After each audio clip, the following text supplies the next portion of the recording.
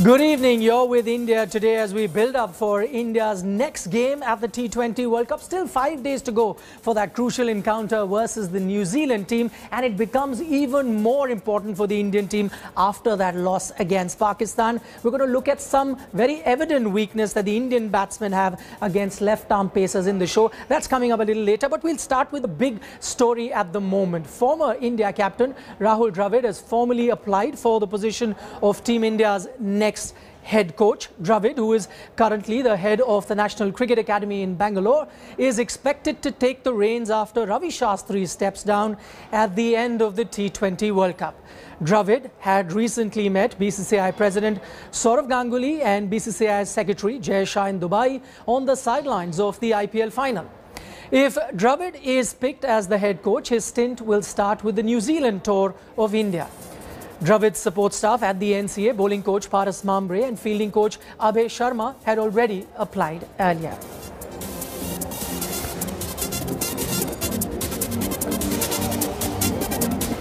And joining us live on the show, former India cricketer and former India captain in Sunny Gavaskar. Sunny bhai, let's talk about, now it's official, we all knew about Rahul Dravid may put his hat into the ring as far as that Indian coaching assignment is concerned. I know there are going to be other candidates. I know due process will be followed as far as interviews are concerned. But when a player like Dravid puts his hat into the ring, you have to say he's one of the favourites then, isn't he? He is the favourite. He's not one of the favourites. I don't think anybody else has a chance. Yes, I know that the CSE will meet, but looking at the work, the splendid work that he's done with India's junior cricketers and the way he's built the National Cricket Academy, there will be absolutely nobody, absolutely zero chance of anybody saying that somebody else should be considered. If he has thrown his hat in the ring, if he has applied, then the job is his. All right, Sani, stay on with us. Plenty to talk to you about. Meanwhile, turning our attention to the IPL. A 10-team IPL will become a reality next year after two new teams were announced following a team auction in Dubai. Lucknow and Ahmedabad will have their own franchises from the 2022 season. Here's all that you need to know about the two new teams.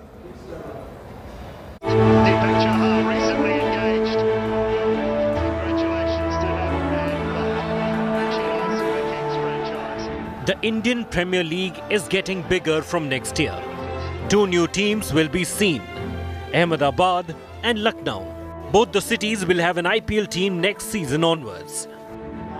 IPL will now be a 10-team competition, and the numbers that the new owners have shelled out for the two new franchises are mind-boggling.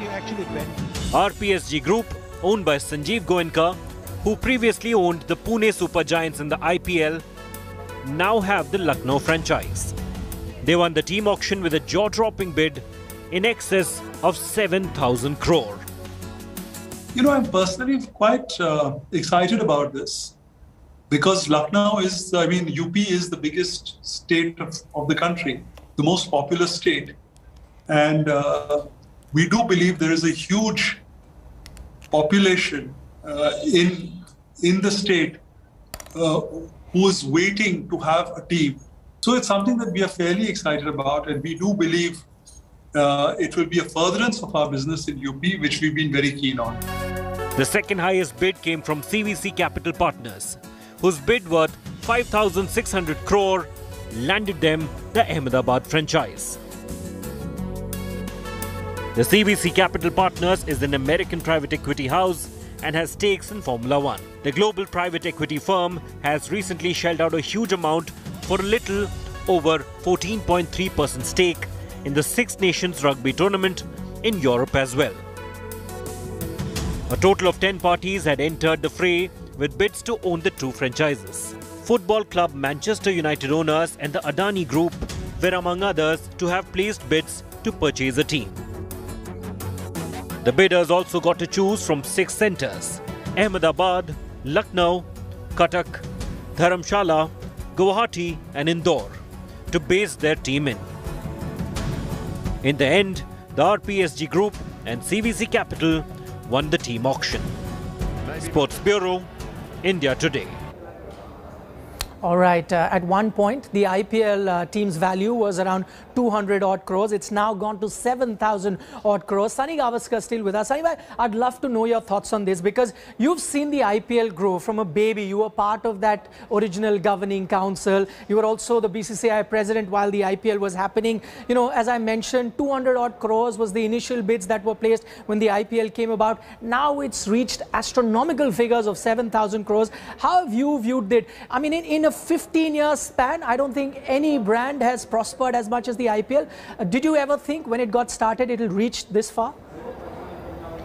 Well, no, I think it's very difficult to think when the IPL started way back in 2008 that it would come to such stratospheric heights. But you've got to compliment the BCCI for the way they have nursed and handled the IPL over the years.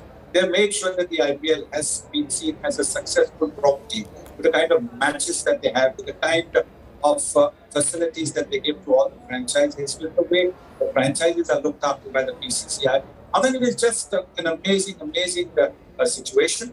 And again, we're going to give full credit to the administrators at the BCCI for this. Because look, I think they put a base price of 2,000 crores, and of course there were little stories going around that A is applying, B is going to be there, C is going to be there.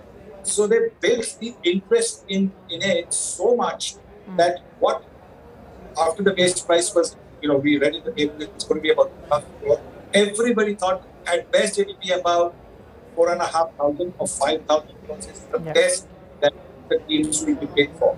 And here you have one going for 5,650 crores and the other going for over 7,000 crores. So that is a tribute to the BCCI administrators for the way they have handled the whole thing. And all that it means is that cricket, which had started to become a career option, is now an even better career option, because it's not just the cricketers who are going to be playing in the leagues, but also those who do not the Ranji Trophy, everybody players, all these players are going to benefit. There will be the coaches who will benefit, the umpires who will benefit. The game will benefit on the whole with this fantastic situation we saw yesterday. Right, so as you're saying, credit to the BCCI administrators to have taken the game this forward. But I'm just trying to look at the kind of problems they might have to face now going forward. We already heard from the owners of the IPL teams. They're already, thinking of appointing coaches and other such things because the auction isn't too far away. Now, there is, of course, murmurs there within the BCCI corridors that you might have a retention policy where each team is allowed maybe two right-to-match cards. If that's the case, 4 players per franchises, that's 32 players, and if 32 very top level players are taken away from these 2 new franchises, it doesn't even things out. So just to ensure a level playing field, what would you like the BCCI to do? Have everyone go back into the auction, no retention, or some other sort of formula that you have in mind? I think they'll certainly put a lot of thought into it as to what will be fair for the 2 new teams. And you're absolutely right that if so many players are not going to be available, so many top players are not going to be available to the 2 new teams, then they will start off at a disadvantage. But I do believe that you will probably have a situation where you will be allowed maybe 2 retentions, which is either 2 Indians or one Indian and 1 overseas player, something, and then maybe a couple of right match cards. And I think that will even things up a bit, because it's also important for the franchises who have built up their franchises on the backs of some individual players. They can't be put into the market because if somebody says CSK and MSD, CSK is synonymous with the MSD. Similarly with PTB, Virat Kohli and RCB, you can't think of them not being together. So clearly, I think those factors will be taken into consideration. But I do believe in the end, you will find that this is going to be the next edition will be as competitive as the previous editions have been. Right. Fair point, Saibai makes there that at one point you'd also want some very big marquee faces to be associated with the teams, and on the other hand you'd want a level playing field. Saibai, we're moving on now, talking about some World Cup T20 where left arm pace bowling has troubled the Indian top order for a number of years now. Shaheen Afridi's brilliant spell in the power play had India in trouble right from the word go. But it was not the first time the Indian top order struggled against the left armers. Take a look. Rohit Sharma's dismissal in the very first over from Pakistan felt like a blast from the past. This has been a weakness with Rohit Sharma for a long time. When KL Rahul lost his stumps a few balls later, Indian fans were reminded of the 2017 Champions Trophy final. Back then, it was Mohammad Amir who had India on the mat. And this time, it was another left-arm pacer, Shaheen Shah Afridi, who had bamboozled India. He's in the game with the old ball. Afridi wins his battle with Virat Kohli. Left-arm pace has brought about India's downfall a number of times in the past. The 2015 World Cup semi-final, India lost to Australia by a 95-run margin. And even then, left-arm pacers had picked up 7 of the 10 wickets, with 2 being run-outs. In the 2017 Champions Trophy final, India couldn't cope with Mohammad Amir's swing. Chasing 339 for victory, India lost their top 3 for just 33 runs, which eventually resulted in their mammoth 180-run loss. Working fantastically for Mohammad Amir. And it's a big one, big fish. Fast forward to the 2019 World Cup semi-final, and India were once again tottering at 5 for 3. Trent Bolt's exceptional spell that included the wicket of Virat Kohli put India under tremendous pressure. And another one, New Zealand all over India here. The demons from the past were back to haunt India in their opening encounter against Pakistan. Beauty, he's on absolute fire. Afridi's spell once again highlighted India's deficiencies against left-arm pace. He's in the game with the old ball. Afridi wins his battle with Virat Kohli. And now against New Zealand, they'll have to contend with that threat yet again. If they fail to keep Trent Bolt at bay in the power play, India risks seeing their World Cup campaign end prematurely. Sports Bureau, India Today. The competition looked as one of the favourites. Saibhai, we don't have too much time, about have 30 seconds, but I'd love to get your reaction on this. We saw that the stats there are completely stacked against the Indian batsman when it comes to a left-armer pacer. Is it a case of, the Indian batsmen struggling against them, or is it a case of if a left-armer is bringing the ball in to a right-hander, most right-handers are going to struggle?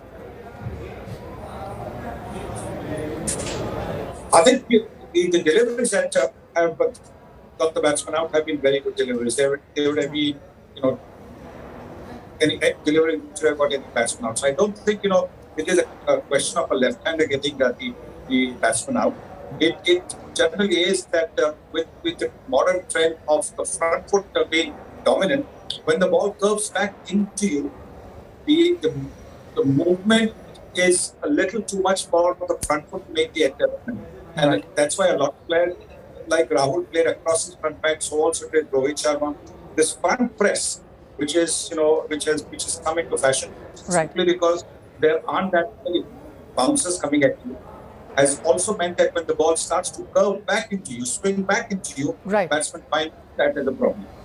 Right. So minor technical adjustments, as Sunnybai is pointing out. There are enough days now leading up to that crucial New Zealand encounter. You will have a left-arm pacer there who brings the ball in Trent Bolt. So something that the Indian batsman would need to work on. Thanks so much for joining us, Sunnybai. I'm afraid that's all the time that we have on the show. Thanks so much for watching. You're watching Battle of Champions.